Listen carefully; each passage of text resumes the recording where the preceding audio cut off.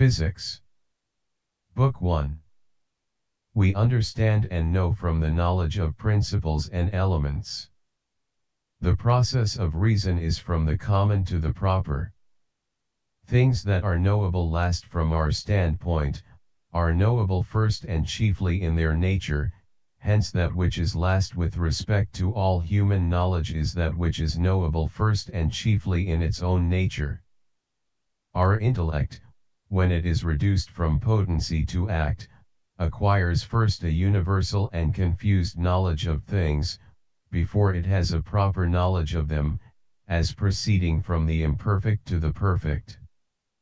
The object defined comes in our knowledge before the parts of its definition. A child can distinguish man from not man before he distinguishes this man from that, and therefore children at first call all men fathers, and later on distinguish each one from the others. Some of the ancients decided that the first principle was immovable. We must proceed from the universal to the singular. The infinite accompanies quantity. Finite and infinite belongs to quantity. Substance cannot be an accident. It has been falsely claimed that God is a body. The ancient natural philosophers maintained that primary matter was some body in act, as first, air, water, or some intermediate substance. Hence it followed that to be made means only to be changed, for since that preceding form bestowed actual substantial being, and made some particular thing to be, it would result that the supervening form would not simply make an actual being, but this actual being, which is proper to the accidental form. Plato and all who preceded Aristotle held that all bodies are of the nature of the four elements. Those ancients who admitted movement in bodies, did not consider it except as regards certain accidents, for instance, in relation to rarefaction and condensation by union and separation. Ancient philosophers considered the first contraries to be the rare and the dense. If the substantial forms of inferior bodies were not diversified save according to accidents such as hot and cold or rarity and density, which the early natural philosophers held, there would be no need to suppose some principle above these inferior bodies, for they would be of themselves sufficient to act. Plato reduced accidents to the material principles which are the great and the small, which he considered to be the first contraries. If formlessness preceded in time the formation of matter, it follows that at the beginning confusion, called by the ancients chaos, existed in the corporeal creation. The ancient philosophers considered it as a common concept of the mind that nothing is made from nothing. It is the common opinion of all the philosophers that nothing arises from what is not. The nature of the infinite belongs to quantity. The infinite as such is unknown. The infinite as such is unknown. The infinite considered as such is unknown. If a finite thing is continually lessened, it must at length be done away. If from a finite magnitude a continual subtraction be made in the same quantity, it will at last be entirely destroyed. For instance, if from any finite length I continue to subtract the length of a span. Supposing as they the ancients did that corporeal substance itself was uncreated, they assigned certain causes for these accidental changes, as for instance, affinity, discord, intellect, or something of that kind. That which is more universal is logically prior. The universal is known by reason, and the singular is known by sense. Whatever is made is composed of a subject and of something else. Things are made through becoming in particular, that is, from form to form, either accidental or substantial. Every process of generation takes place from a contrary and from matter. A thing is made from its contrary accidentally but per se from the subject which is in potency. The intellect, in so far as it knows material things, does not know save what is in act, and hence it does not know primary matter except as proportionate to form. Privation is an accidental principle in being subject to motion, just as matter and form are essential principles. When a human being is born, it is a man that comes to be in an unqualified sense, a being that comes to be in a qualified sense, because a man is made, not from non-being as such but from this particular non-being. The Platonists, not distinguishing matter from privation, said matter was non-being. Bodies, as composed of matter and form, approach the divine likeness because they possess form which is called a divine thing.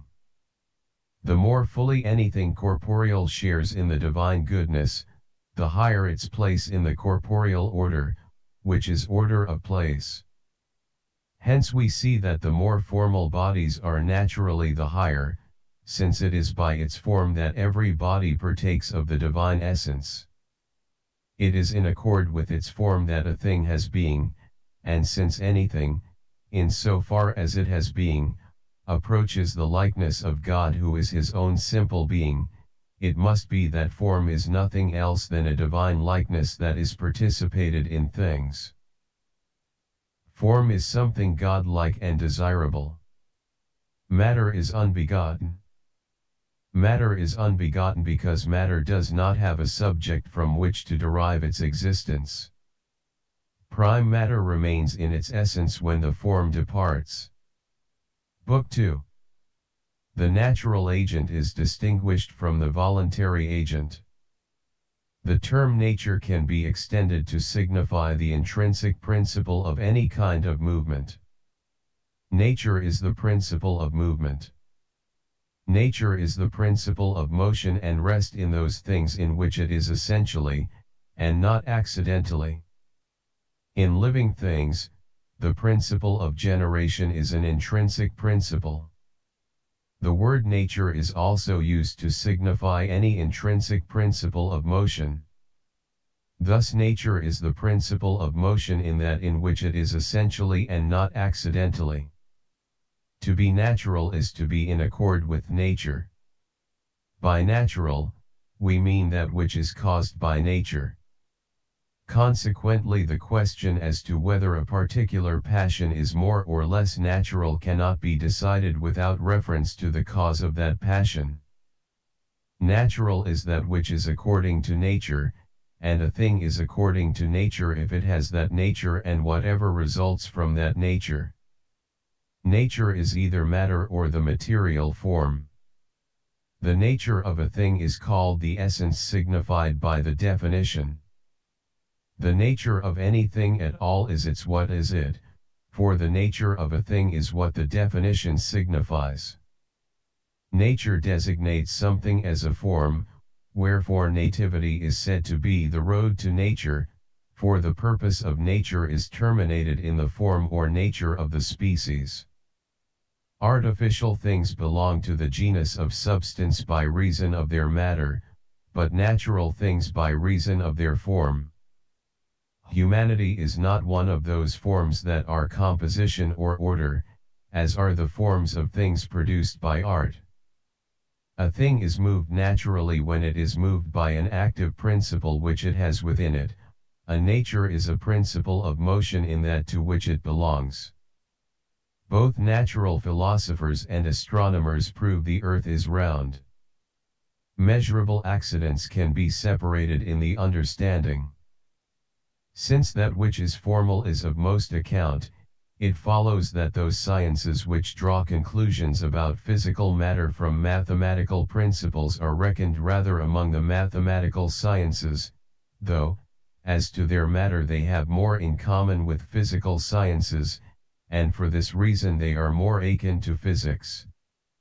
Democritus, and all the ancient philosophers who admitted no cause but matter, attributed the distinction of things to matter alone, and in their opinion the distinction of things comes from chance according to the movement of matter. Evil is only accidentally caused by the good. It works in the same way in the realm of artifacts. For art in its working imitates nature, and bad results occur in both the same way. In those things that can be done both by art and by nature, art imitates nature. If the cause of a person's illness is something cold, nature cures him by heating, and that is why the physician, if his services are needed in order to cure the patient, does so by applying heat. The end is twofold, the end for which and the end by which, namely, the thing itself in which is found the aspect of good, and the use or acquisition of that thing. It is the art which is concerned with the end which, by its command, moves the art which is concerned with the means, just as the art of sailing commands the art of shipbuilding. The ultimate natural form to which the consideration of the natural philosopher is directed, namely, the human soul, is indeed separate, yet it exists in matter. Man and son beget man from matter. In the semen there is a certain heat derived from the heavenly bodies. And since in this, vital, spirit the power of the soul is concurrent with the power of a heavenly body, it has been said that man and the sun generate man. Moreover, elemental heat is employed instrumentally by the soul's power, as also by the nutritive power. Whatever generates here below moves to the production of the species as the instrument of a heavenly body. In other words, man and the sun generate man. Among lower things, the more noble effects are produced not only by higher agents but also require agents of their own genus, for the sun and man generate a man. To produce perfect forms, like the souls of perfect animals, there is also required a univocal agent together with the celestial agent.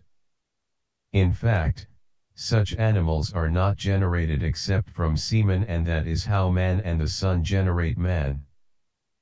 Perfect living things are not generated by the celestial power alone but also from semen, for man, together with the sun, generates a man. Difference is compared to genus as form to matter, inasmuch as it actualizes the genus. On the other hand, the genus is considered as more formal than the species, inasmuch as it is something more absolute and less contracted. Wherefore also the parts of a definition are reduced to the genus of formal cause. And in this sense the genus is the formal cause of the species, and so much the more formal, as it is more universal. The Father is the efficient cause of the Son. Not only acts, but also organs are means. The cause of both safety and danger of the ship is the same. Two things may be causes of one another, if one is the efficient cause, and the other is the final cause. If the parts are different, the whole will also be different, since parts are to the whole as matter is to form. That is to be considered as the end and the good of other things for the sake of which something is. In order that the will tend to anything, it is requisite, not that this be good in very truth, but that it be apprehended under the aspect of good. Therefore the end is a good or an apparent good. That which happens apart from the intention of the agent is called fortuitous, a matter of chance, something which rarely happens. Effects correspond proportionally to their causes, so that we attribute actual effects to actual causes, potential effects to potential causes, and, similarly, particular effects to particular causes and universal effects to universal causes. The relation of universal causes to universals is like the relation of particular causes to individuals. Some ancients denied chance and fortune on the basis of the view that there is a definite cause for every effect, that everything occurs by necessity. The ancient philosophers are accused of putting chance and fortune in the makeup of the celestial bodies, but not in the things below.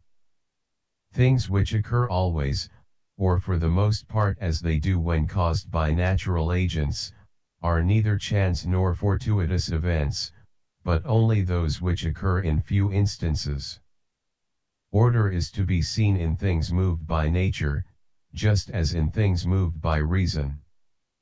A refutation of the opinion that there is both choice and nature as two active principles, but only nature, i.e. that our choices originate from the influence of the celestial bodies. Intellect and nature both act for an end. Not only intellect but also nature acts for an end. What is accidental never constitutes a species, and what is outside the agent's intention is accidental.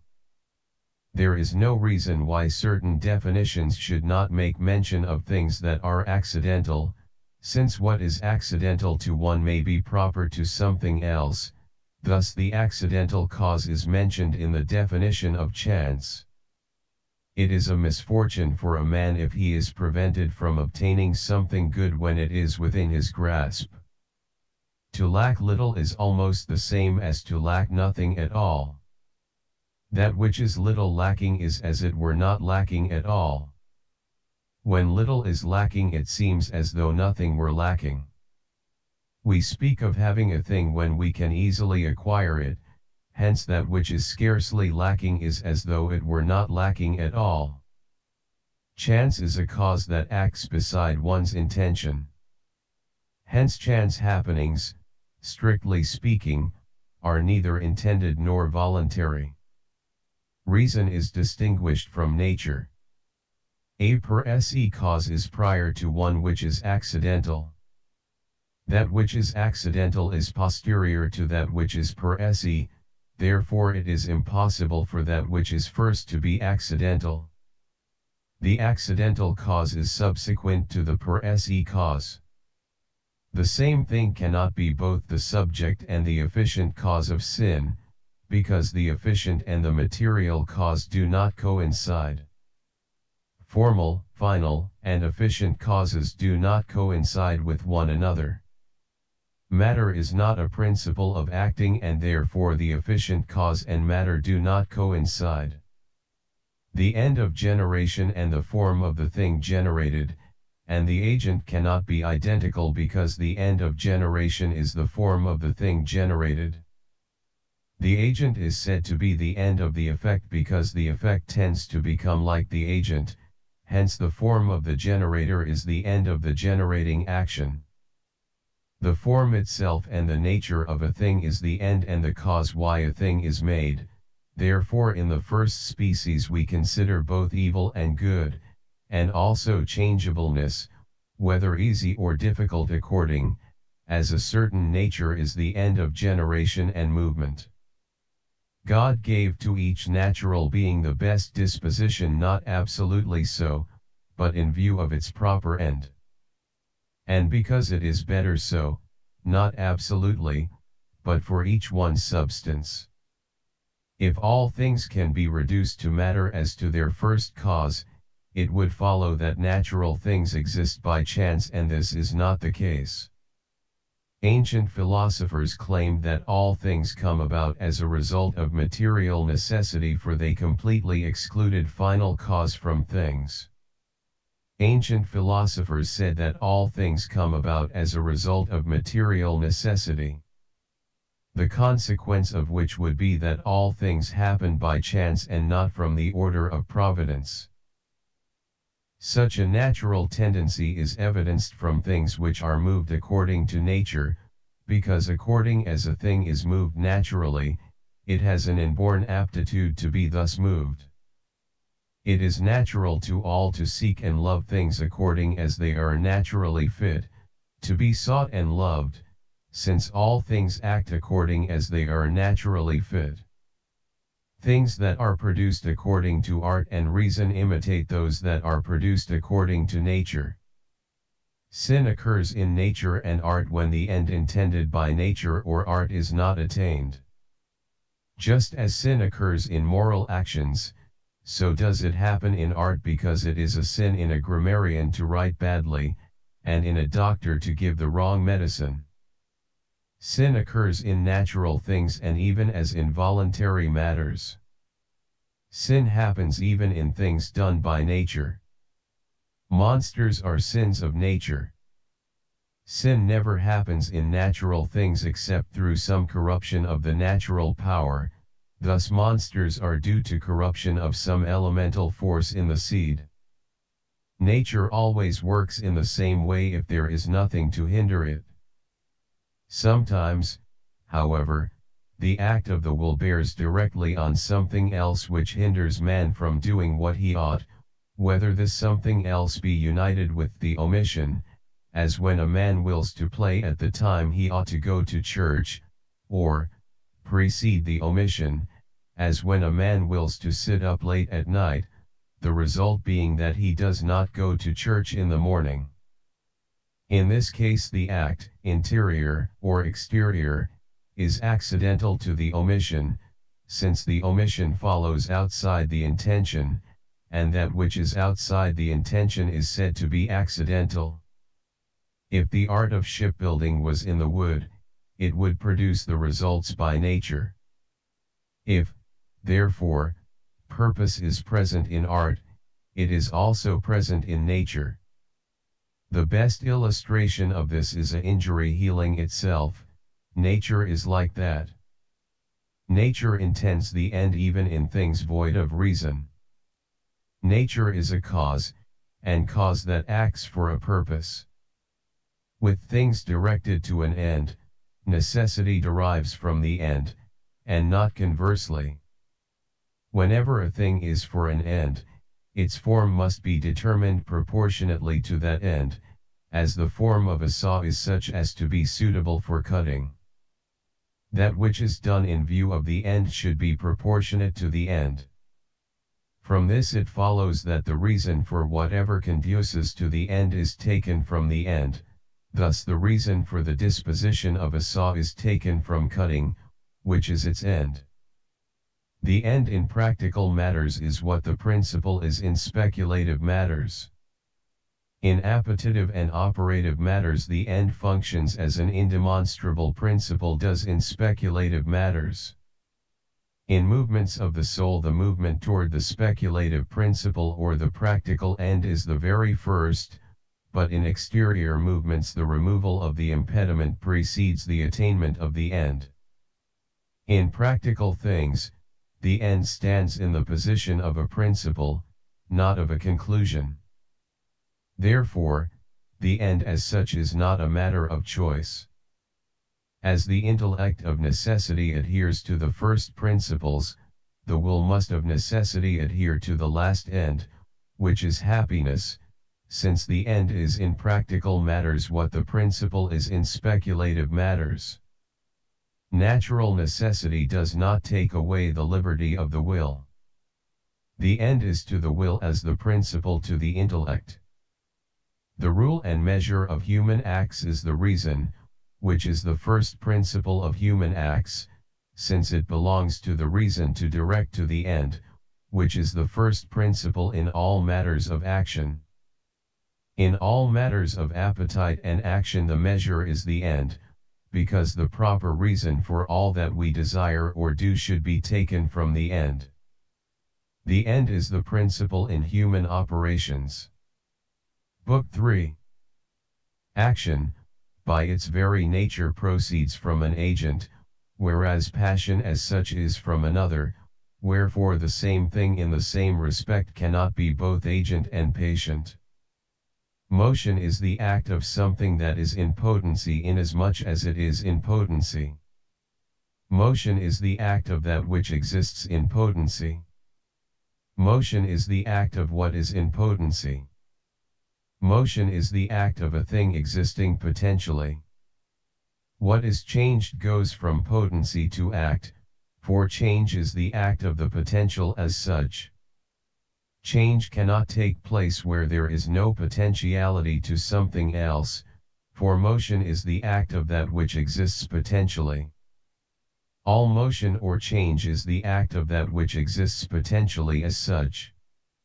Every mover is in act, but what is moved is in potency, since movement is the act of that which is in potency.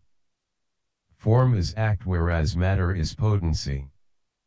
Movement is the act of that which is in potency. That which, in its very nature, implies imperfection of its subject, is incompatible with the opposite perfection in that subject. Thus it is evident that movement of its very nature implies imperfection of its subject, since it is the act of that which is in potentiality as such. Motion is the act of an imperfect being. Movement is the act of the imperfect. Every motion or change is in a subject, for it is the act of the movable. Movement is the act of the movable, caused by a mover. Some acts pass into external matter, e.g., to cut and to burn, and such acts have for their matter and subject the thing into which the action passes. Thus movement is the act of the thing moved, caused by a mover. In so far as man's soul is moved by God to know or will or do something, the gratuitous effect in man is not a quality, but a movement of the soul, for motion is the act of the mover in the moved. Every movement is the act of a movable thing, caused by the moving principle. Motion is the act of the movable. When one power is the mover of the other, then their acts are, in a way, one, since the act of the mover and the act of the thing moved are one act. Action and passion are one act. 1 and 2 are predicated denominatively, i.e., two things are the same although they can be described in different ways. A movement which is one as to the subject, may differ, according to reason, as to its beginning and end, as is the case with ascent and descent. Passion is movement. Passion is a kind of movement. To be passive is to be moved.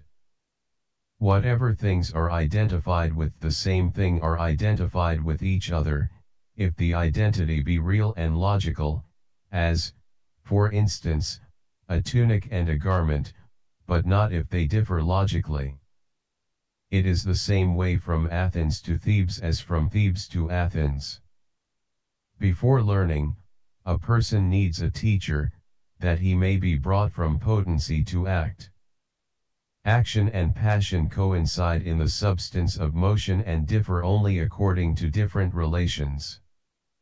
In magnitude, time, and motion, finite and infinite are found according to the one and the same motion. Therefore, the infinite in one of them removes a finite proportion in the others. Infinity is attributed to a first principle. The ancient philosophers all posited an infinite first principle of things. The generation of one thing is the corruption of another, and this is why in the generation of an animal and a man, wherein the most perfect type of form exists, there are many intermediate forms and generations, and hence corruptions. Anaxagoras, unlike Democritus, attributed the distinction and multitude of things to matter and to the agent together, and he said that the intellect distinguishes things by drawing out what is mixed up with matter. The separation of the parts of the world from one another at the world's beginning was effected by God's power alone, for the work of distinction was carried out by that power, and so Anaxagoras asserted that the separation was effected by the act of the intellect which moves all things. Anaxagoras argued that the world did not always exist. Everything which works by intellect works from some principle. Democritus, and all the ancient philosophers, who admitted no cause but matter, attributed the distinction of things to matter alone, and in their opinion the distinction of things comes from chance according to the movement of matter. Infinite reason is a first principle. In the case of eternal things, to be and to be possible are one and the same. For eternal things, to be and to be possible are one and the same. For divinity, being, and possibility do not differ. The actual and the possible do not differ in things perpetual. The essence of the infinite is that it is untraversable, whereas the finite is traversable. Matter is not divisible into parts except in regard to quantity, and without quantity substance is indivisible. There is no infinite magnitude. In material things the infinite does not exist actually, but only in potency, in so far as one thing succeeds another. There is no actual infinity in natural bodies. Infinity is not a substance, but is accidental to things that are said to be infinite, just as the infinite is multiplied by different subjects, so, too, a property of the infinite must be multiplied, in such a way that it belongs to each of them according to that particular subject. It is impossible for a body to be actually infinite. The mode of prime matter is that part be taken after part. If a finite thing be continually lessened, it must at length be done away. Among natural things there is the infinite in potency, though not in act. In matter there does not exist potentiality to any particular quantity. Every finite thing can, by continual increase, attain to the quantity of another finite thing however much greater, unless the amount of its increase be ever less and less. Thus if we divide a line into an indefinite number of parts, and take these parts away and add them indefinitely to another line, we shall never arrive at any definite quantity resulting from those two lines, viz. the one from which we subtracted and the one to which we added what was subtracted. The fact that the imagination can add a certain dimension to the already existing thing is no reason for attributing infinite quantity to a body. The infinite, as such, is unknown, since the infinite is that which to those who measure it, leaves always something more to be measured. A thing cannot be apprehended as infinite since the infinite is that from which, however much we may take, there always remains something to be taken. That the infinite should be known is contrary to the definition of the infinities, which is said to be that from which however much we may take, there always remains something to be taken. The infinite cannot be understood except by a successive consideration of one part after another, because the infinite is that from which, however much we may take, there always remains something to be taken. Everything that is infinite is imperfect. The perfect is that which lacks nothing. Perfection implies a certain universality, because the perfect is that which lacks nothing. A thing is whole and perfect when it lacks nothing. To love God with one's whole heart belongs to perfection, since to be whole is to be perfect. The whole is the same as the perfect. There is the infinite in regards to matter which is taken privatively, that is, because it has not the form it ought naturally to have, and in this way we have infinite in quantity. Now this infinite is of its very character unknowable, because it is, as it were, matter with privation of form.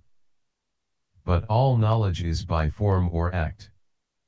Everything that is infinite has parts and matter.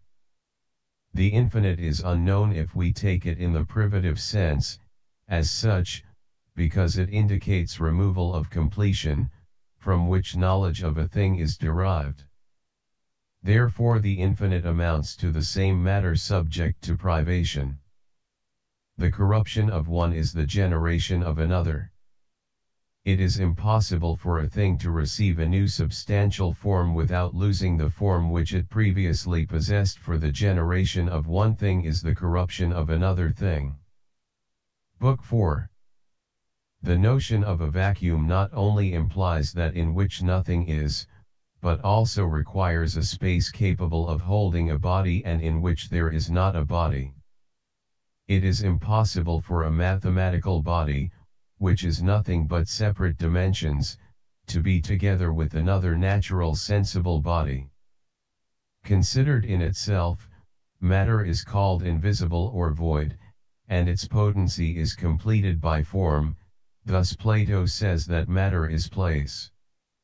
There are 8 modes of one thing existing in another. Nothing is contained by itself. 2 bodies are not in the same place, because it would follow that the greatest body would occupy the smallest place, since its various parts could be in the same part of the place, for it makes no difference whether 2 bodies or however many be in the same place.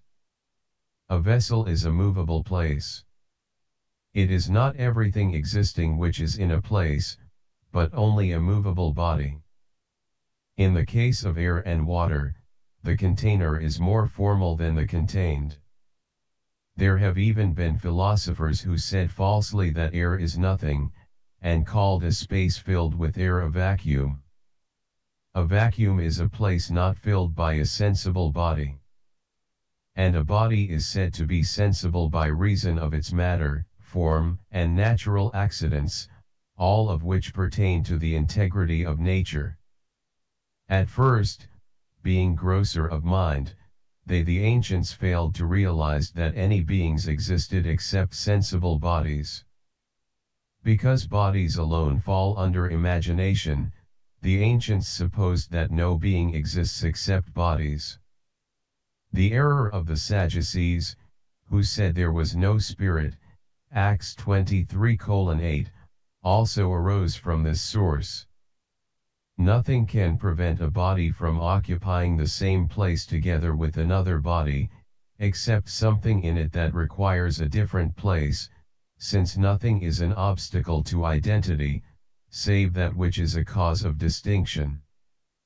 Now this distinction of place is not required by any quality of the body, because a body demands a place, not by reason of its quality. Wherefore if we remove from a body the fact of its being hot or cold, heavy or light, it still retains the necessity of the aforesaid distinction, as is self-evident. In like manner neither can matter cause the necessity of the aforesaid distinction, because matter does not occupy a place except through its dimensive quantity.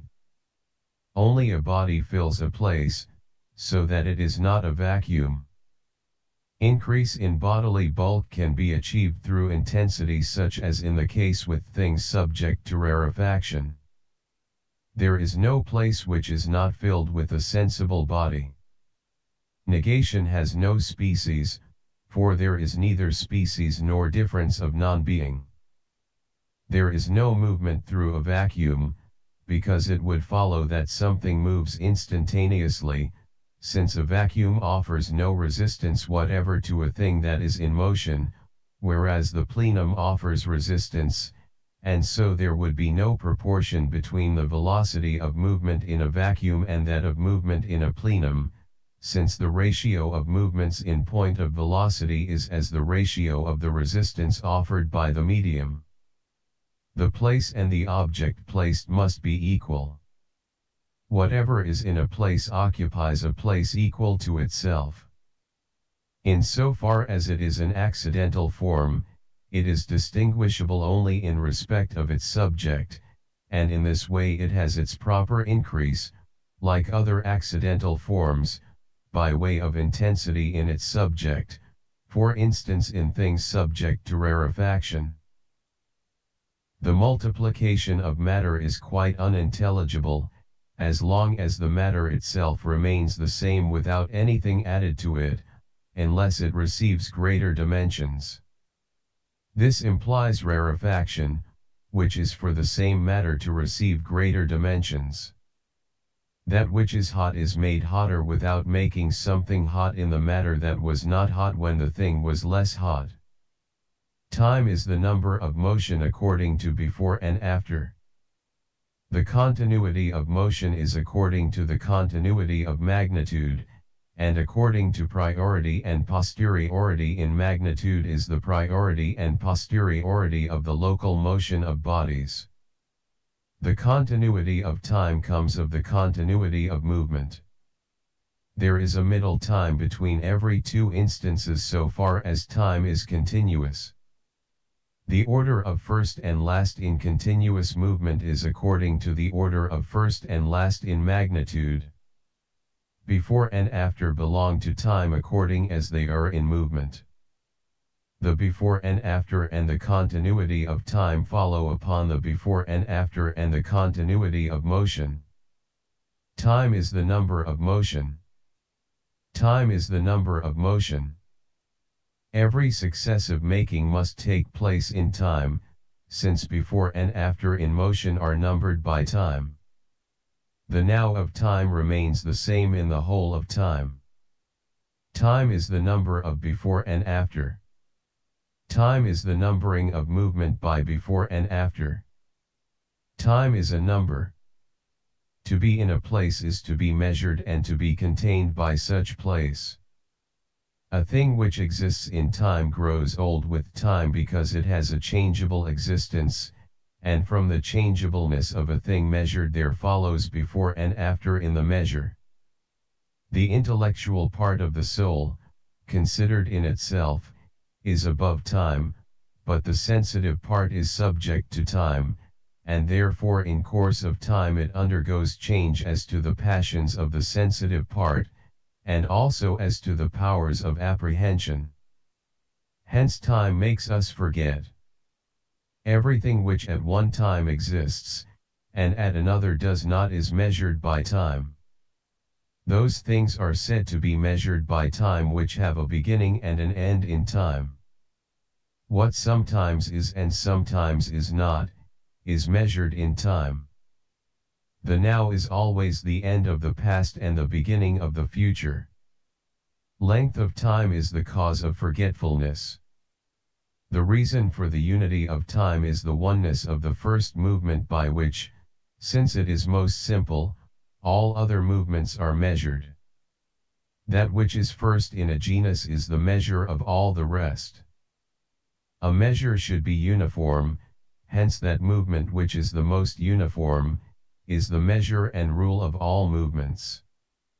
Effects caused by celestial motions are subject to time which is the measure of the first celestial motion. The measure of the first movement is the measure of every movement. All various and multiform movements are reduced, as to their cause, to a uniform movement which is that of the heavens. Book 5. An action may be attributed to anyone in three ways. A thing is said to move or act either by virtue of its whole self, for instance, as a physician heals, or by virtue of a part, as a man sees by his eye, or through an accidental quality, as when we say that something that is white builds, because it is accidental to the builder to be white. So when we say that Socrates or Plato understands, it is clear that this is not attributed to him accidentally, since it is ascribed to him as man, which is predicated of him essentially. Whatever is moved is in a different condition before and after. Change is the terminal point of a movement. Objects, in relation to external acts, have the character of matter about which, but, in relation to the interior act of the will, they have the character of end, and it is owing to this that they give the act its species. Nevertheless, even considered as the matter about which, they have the character of a term, from which movement takes its species, yet even terms of movement specify movements, insofar as a term has the character of end. In every change or motion there must be something existing in one way now and in a different way before, for the very word change shows this. Primary matter cannot be moved since it is a being only potentially, indeed, everything that is moved is a body. The teacher causes knowledge in the learner by reducing him from potency to act. A body's action is not terminated in action nor movement in movement. There is contact only between bodies, since things are in contact when they come together at their extremities. Increase concerns quantity.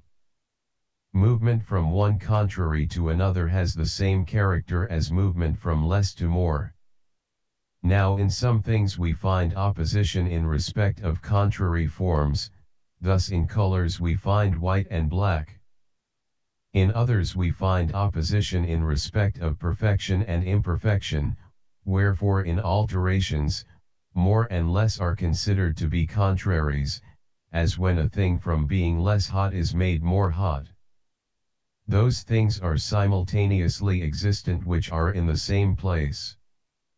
The middle is that into which a thing which is continually changed comes, before arriving at the last into which it is changed. 2 points can be coincidence, as in the case of two lines touching one another, and two lines when two surfaces are in contact with one another, and two surfaces when two bodies touch one another, because contiguous things are those whose boundaries coincide. Movement, if continuous, is one and the same. There is a twofold contrariety in changes and movements.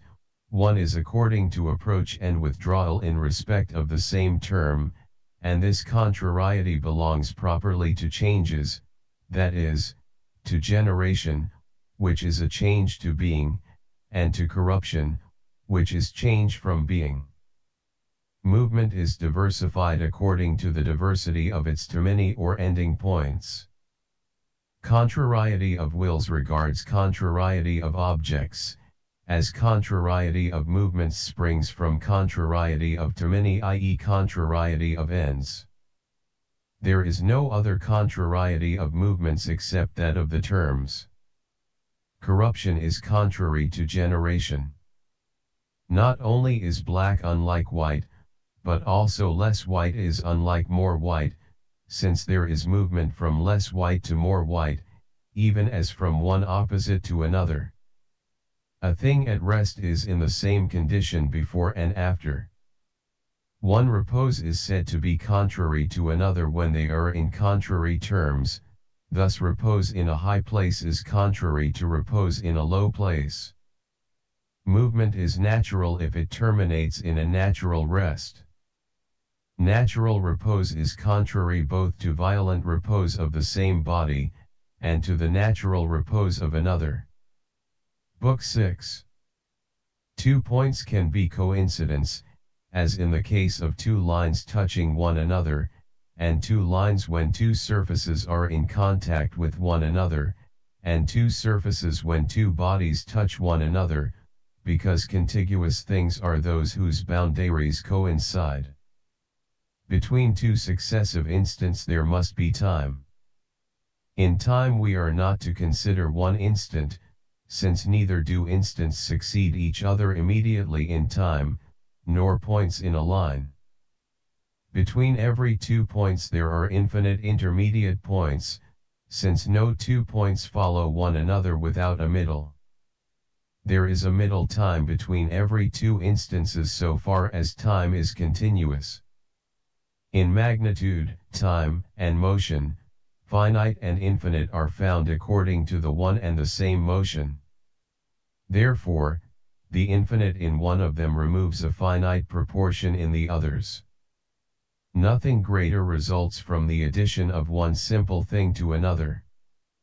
Motion cannot be instantaneous. The so-called beginning of time is necessarily indivisible. No local movement can be sudden. Whatever is moved is divisible. Whatever is moved is divisible and a body. Motion belongs only to divisible bodies.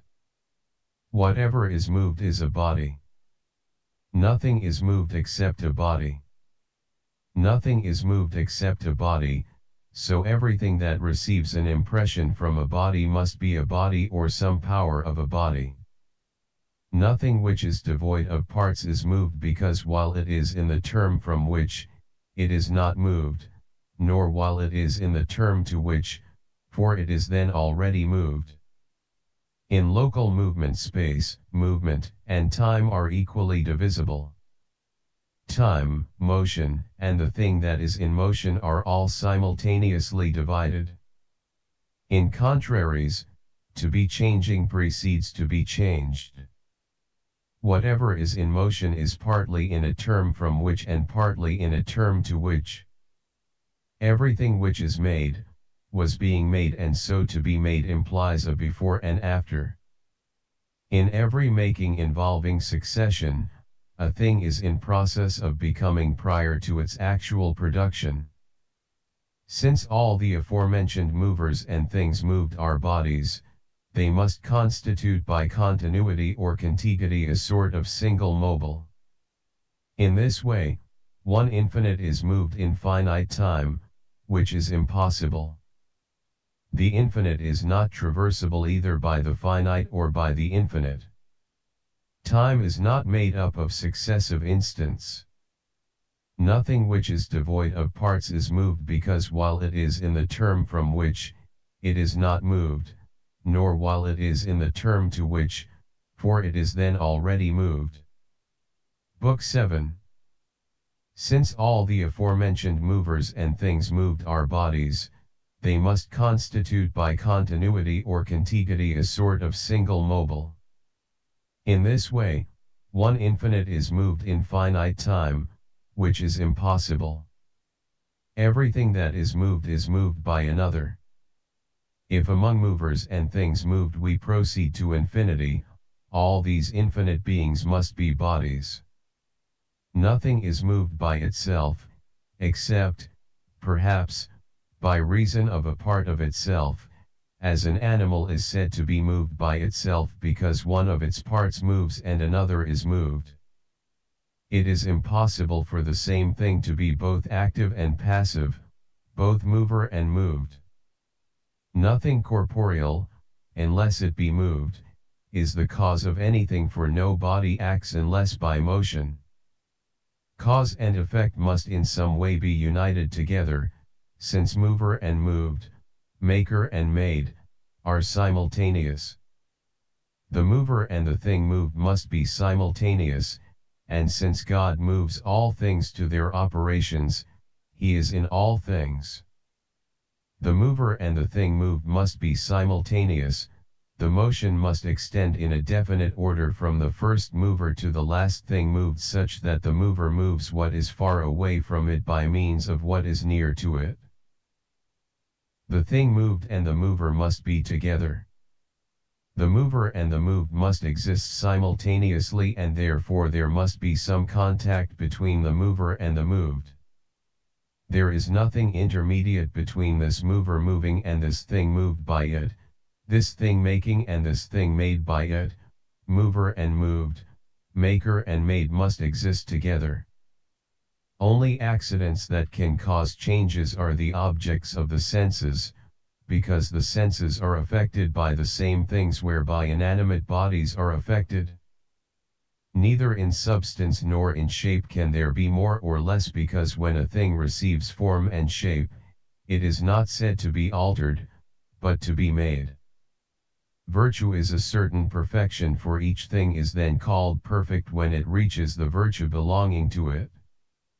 In habits there is no alteration. Habits are perfections, and perfection is of the greatest necessities of a thing, since it has the character of an end. Therefore it is necessary that there should be habits. Habit is a perfection. Virtue is the disposition of a perfect thing. Virtue is the disposition of a perfect thing to that which is best. Virtue is the disposition of what is perfect, and I call perfect what is disposed according to its nature. Virtue is the disposition of a perfect thing to that which is best, and by perfect, I mean that which is disposed according to nature. The virtue of a thing consists in its being well disposed in accordance with its nature. Hence what is first and foremost in the virtues must be first and foremost in the natural order. It belongs to the nature of virtue to direct man to happiness, because virtue is the disposition of a perfect thing to that which is best. Virtue implies directly a disposition whereby the subject is well disposed according to the mode of its nature, wherefore virtue is a disposition of a perfect thing to that which is best, and by perfect I mean that which is disposed according to its nature. The mode or determination of the subject in regard to the nature of the thing belongs to the first species of quality, which is habit and disposition, for the habits of the soul and body are dispositions of the perfect to the best, and by perfect I mean that which is disposed in accordance with its nature. Lifeless faith, being imperfect, does not satisfy the conditions of a perfect virtue, for virtue is a kind of perfection.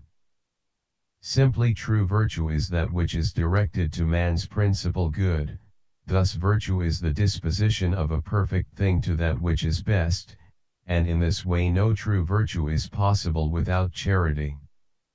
To be perfected does not consist in being passive or in being changed. Virtue is a right disposition of the soul, as health is of the body. Habits are spoken of in relation to something. Beauty and health are two habits. Vice of the soul, as Cicero says, de quaest. Tusc. 4. Is a habit or affection of the soul discordant and inconsistent with itself through life, and this is to be found even without disease and sickness, e.g. when a man sins from weakness or passion. Consequently vice is of wider extent than sickness or disease, even as virtue extends to more things than health, for health itself is reckoned a kind of virtue. Consequently vice is reckoned as contrary to virtue, more fittingly than sickness or disease. Passion is in the sensitive appetite, not the intellective appetite. Passion is in the sensitive appetite, not the intellective appetite. If an alteration take place in the passions of the sensitive appetite, or the sensitive powers of apprehension, an alteration follows as to science and virtue. Sorrow, anger, and the like are passions of the sensitive soul. Things that are in the area of understanding are entirely apart from motion. The intellect is not moved through receiving forms, rather it is perfected and at rest while understanding, whereas movement is a hindrance to understanding. One becomes wise and knowing in repose. Repose facilitates very much the due use of reason, hence while we sit and rest the soul becomes knowing and prudent.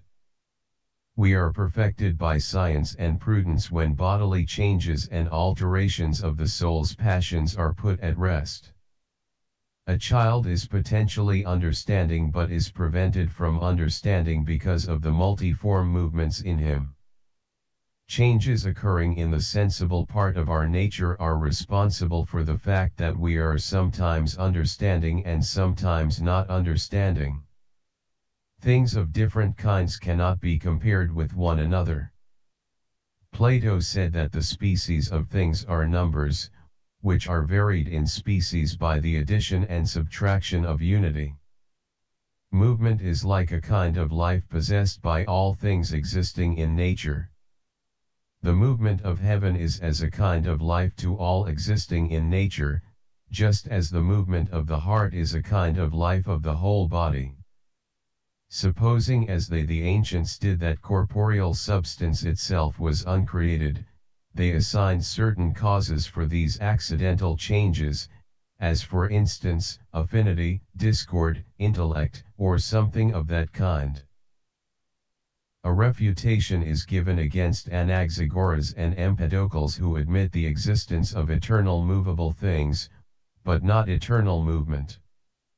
The opinions from Anaxagoras, Empedocles, and Plato are advanced and reasons are brought forward to refute them. Refutations are given to the ancients who asserted that the word began to exist in ways impossible to truth. Anaxagoras called the intellect the source of distinction. Sometimes accidentally a thing is the cause of its contrary, thus that which is cold sometimes causes heat. Since evil and good are contraries, one of these contraries cannot be the cause of the other unless it be accidentally, as the cold heats. Thus the good could not be the active cause of evil, except accidentally. The everlastingness of time proves the everlastingness of motion. Some Democritus say that the soul is corrupted with the body. Time cannot begin or end, and consequently neither can movement, the measure of which is time. An instant is defined as the beginning of the future and the end of the past. A first instant can be assigned in which Christ's body is present, but a last instant cannot be assigned in which the substance of bread is there, but a last time can be assigned. And the same holds good in natural changes. It appears that the notion of the instant now, as being always the beginning and end of time, presupposes the eternity of time and movement. Thus is refuted those who assert the eternity of time but deny the eternity of movement. Empedocles maintain that there is a cycle of changes in the world. Some have said falsely that what is necessary has no cause.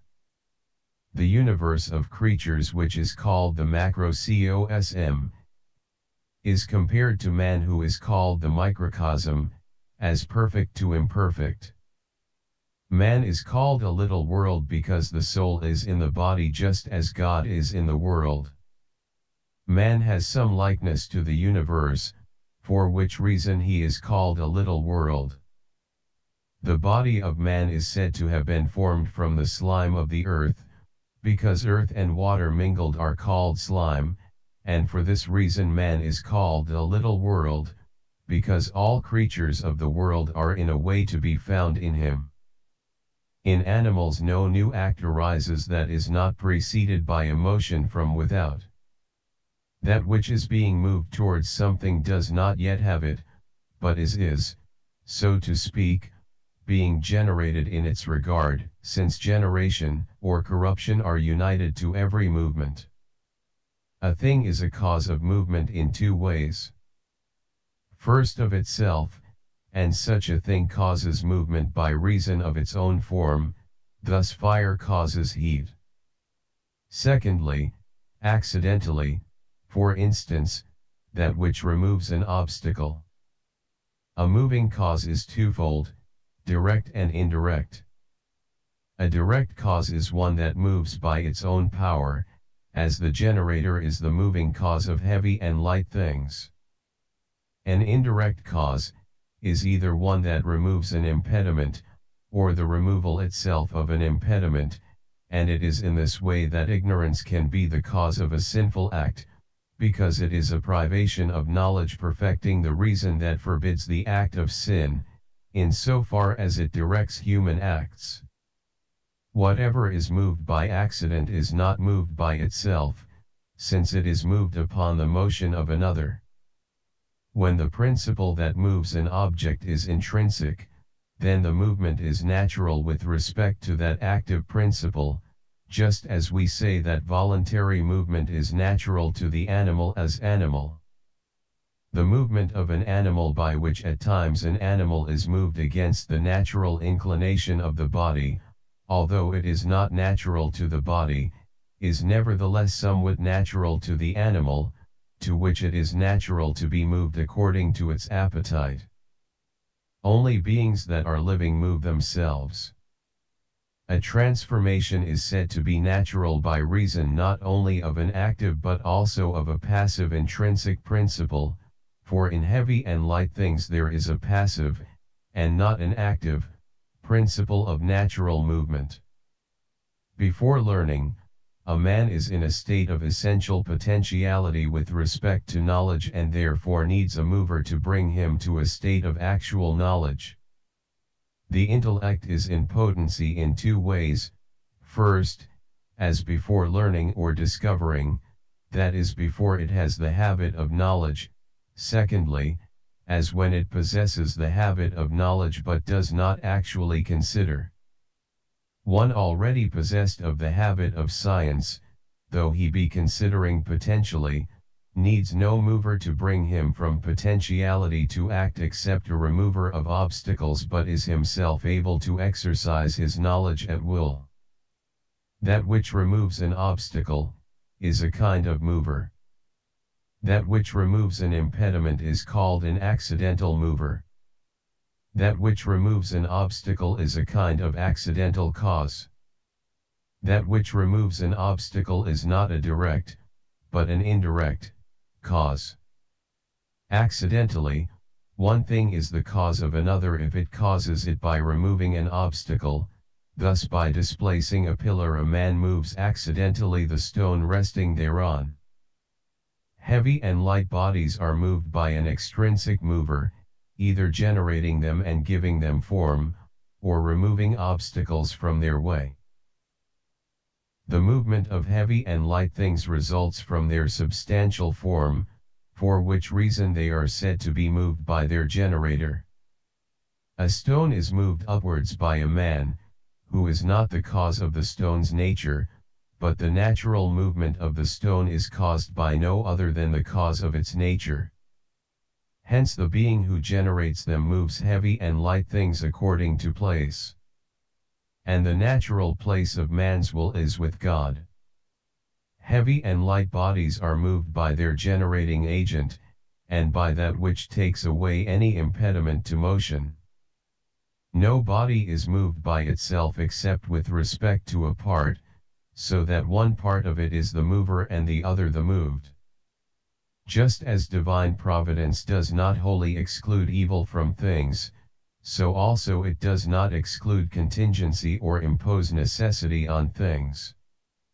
In an ordered series of movers and things moved, this is a series in which one is moved by another according to an order. It is necessarily the fact that, when the first mover is removed or ceases to move, no other mover will move or be moved. The first mover can be either unmoved or self-moved. There is no procession to infinity among movers and things moved. There is no procession to infinity among movers and things moved. There is no procession to infinity among movers and things moved. In movers and things moved, it is impossible to proceed to infinity. Hence the first mover moves itself, for what is through itself is always prior to that which is through another. In whatsoever thing there is an essential order of one to another, if the first be removed, those that are ordered to the first must of necessity be removed also. Thus we cannot proceed to infinity in causes of movement, because then there would be no first mover, without which neither can the others move, since they move only through being moved by the first mover. Of all things that are endowed with movement, the first moves itself, because what is such of itself precedes that which is by another. It is impossible for, at any time, there to have been no motion. Every self-mover is composed of mover and moved. Every self-mover is composed of two parts: one, the part that moves and is not moved; the other, the part that is moved. Things moved by another are referred to the first self-movers. To have any good thing of oneself is more excellent than to have it from another, for what is of itself a cause is always more excellent than what is a cause through another. That which is of itself is the cause of that which is through another being. The same thing and in the same respect cannot be mover and moved, but nothing prevents a thing from being moved by itself as to different respects. In any order, that which exists through itself is prior to, and is the principle of, that which is through another. The first mover is made up of two parts, the moving, and the moved. The nature of the union between these parts is effect by contact, which is mutual if both are bodies but on the part of one only, if one is a body and the other is not. The same thing cannot be at once in act and in potency with respect to the same thing. It cannot be said that, when a mover moves himself, the whole is moved by the whole. Everything that moves itself is divided into two parts, of which one moves and the other is moved. The mover is not moved by that which it moves in such a way that there be reciprocal motion. It is necessary either to arrive immediately at an unmoved separate first mover, or to arrive at a self-moved mover from whom, in turn, an unmoved separate first mover is reached. There is a mover which is altogether immovable, and not moved either per se or accidentally, and such a mover can cause an invariable movement. God is the unmoved first mover. That which is accomplished adequately through one supposition is better done through one than through many. The continuity of several agents must be caused by some higher agent that always acts, just as the continuity of the generative process in animals is caused by some higher external agent. The everlastingness of motion proves the everlastingness of the moving substance, i.e. of God. The moving part of the first self-moving being is not moved either through itself or by accident. It is better that a thing be done by one, if possible, than by many. No body acts except through motion. The first motion is one and continuous. The first motion is continuous and regular. Of bodily movements, local movements are the most perfect and come first, therefore the foremost among intelligible operations are described by being likened to them. Motion from place to place is naturally the first of movements. Local motion is the first of all movements. Local movement is naturally more perfect than and prior to movement of growth and decay. Sight is superior to hearing and smell, which require a natural change on the part of the object because local movement is more perfect than, and naturally prior to, the motion of alteration. The first motion is the motion of the heavens because local motion is first among all motions. This is so in regard to time, for it alone can be perpetual. Motion in respect of form is naturally posterior to local motion, since the former is the act of that which is more imperfect. That which is moved locally is perfect as to those things which are within, although it has an imperfection as to place, because while it is in one place it is in potency with regard to another place, since it cannot be in several places at the same time. Neither generation nor alteration and growth are continuous throughout, local movement alone is truly continuous. Circular motion alone can be perpetual. Things of the same genus that impede one another are contraries. All various and multiform movements are reduced, as to their cause, to a uniform movement which is that of the heavens. Local movement precedes all other movements. Terms of movement, distance, and the like are derived from local movement to all other movements. The separation of the parts of the world from one another at the world's beginning was effected by God's power alone, for the work of distinction was carried out by that power, and so Anaxagoras asserted that the separation was effected by the act of the intellect which moves all things. The soul does not move itself and is in no wise moved in respect of such operations as seeing, feeling, and the like, but such operations are movements of the composite only. Book 8. The power of the first mover is not a power of size. This can be proved by the following argument. We know the power of the first mover is infinite because the first mover can move in infinite time. A finite power cannot move in infinite time. No power possessed by a body is infinite. An infinite power cannot possibly exist in a body. If a body had infinite power, it would move without time. An infinite power moves instantaneously. If the power of any corporeal thing were infinite, it would cause instantaneous movement. If there is anything that moves and is not moved, it is the cause of eternal, unvarying movement. The power of the mover of heaven is infinite because it can move in an infinite time. Rare occurrences wherein there is need to depart from the common law, seem for the most part to happen by chance, and with such things reason is not concerned. Grace is not a passion nor a passion-like quality, which are in the sensitive part of the soul, because grace is principally in the mind. The will does not defer doing what it wills to do, except for a reasonable cause.